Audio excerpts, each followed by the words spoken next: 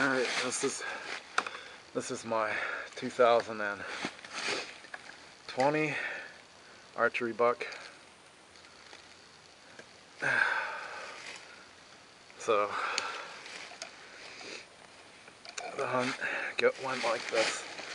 I hunt from the ground and I'm hunting public land. There's not a lot of deer in Pennsylvania on the public land. There's a few. And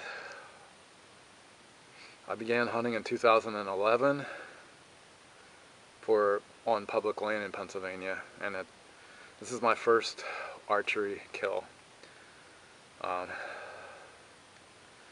a whole lot of time spent in the woods and in good areas, an area where there's bucks. So it takes a lot of effort putting the time in, and the one thing I've learned is scouting is absolute key. You gotta scout and hunt the current hot spots. So,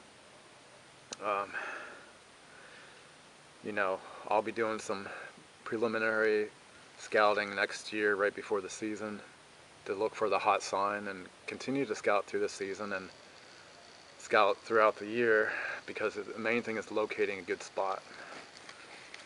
But I've missed a 10 point from this area last year. It was frustrating. It was deflected by the brush.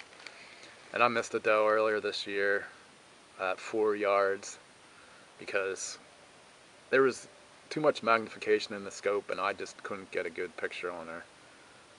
She got away, but this one didn't. So what I'm hunting is I'm hunting a bedding area where there's always a doe bedded in there, because I usually kick one out when I go in.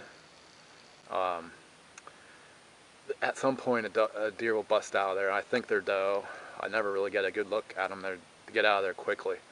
But this is same thing happened. This buck came in looking for that doe, because he came in head on and stood behind some small trees straight on me, and his eyeball would go behind to the side of the tree, and he'd look at me, and I was frozen at like 15 yards.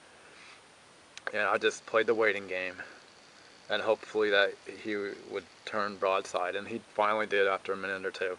I walked 15 yards, and I just centered the crosshairs on the center of his lungs, hit perfectly where I was aiming, right about in there. And I used the same arrows I used for